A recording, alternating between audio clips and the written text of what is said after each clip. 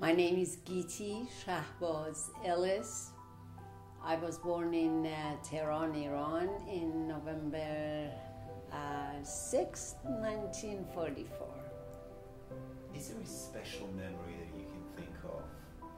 That's just to do with you and your father? Oh, As a child? the best memory I have that has, lasted and kept being more and more impressed upon is when my father started translating Gone with the Wind.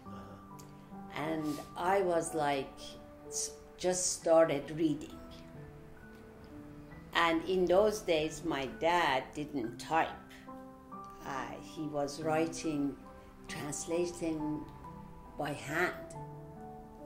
And I would sit by his desk on the floor and page by page, as he translated Gone with the Wind, I would take it and read it. Who would you say has had the greatest influence in your life, and why? My mom.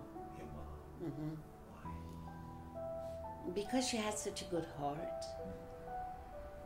I can't imagine how you can actually forgive people so easily. Not that she was,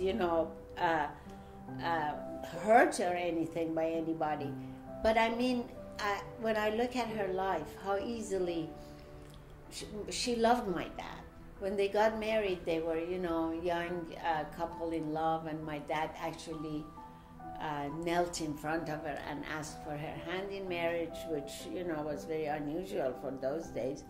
But she figured he needs room to fly. He needs to open his wings. And she said, go and follow your dreams. And until the day she died, she still loved him. But they were such good friends. And she took life in such an easy and happy way. That is just absolutely a blessing, Very much. So that's what I like to be able to do. If it is different to what you just said, do you have a motto in life that you always tell maybe your children or your friends? Is there a motto that you have?